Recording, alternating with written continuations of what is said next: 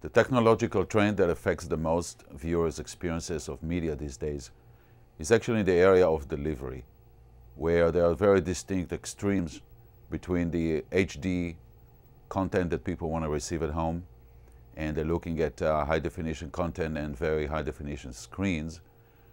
And on the other extreme, there is the narrowcasting, which is very targeted media in low-cost production, low resolution, however, delivered to them on their websites, PDAs, and mobile phones.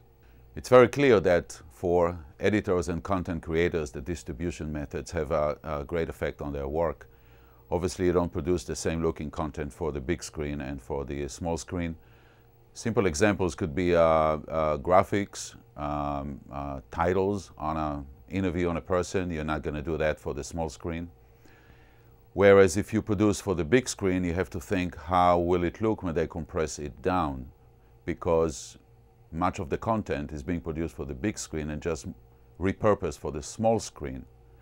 And while it looks good on one medium, it doesn't look good on the other. So the editor or the content creator these days have to think that their content will either going to go to a small screen or repurposed to a small screen, and that affects greatly their creative decisions and aesthetics.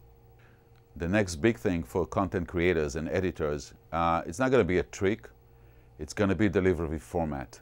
What I see in the future is a format confusion and format wars, similar to what we had in the beginning days of VHS formats.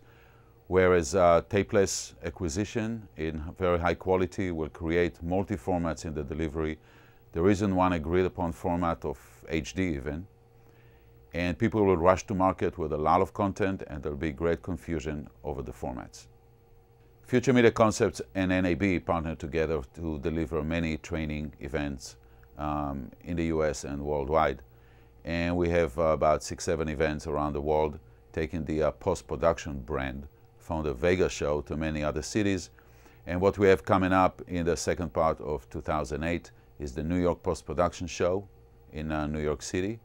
We have the Editors Retreat in Mexico in January, and additional international events include Post-Production Israel, Post-Production India, and NAB London. So about 5-6 events training thousands of people on production and post-production technologies and trends.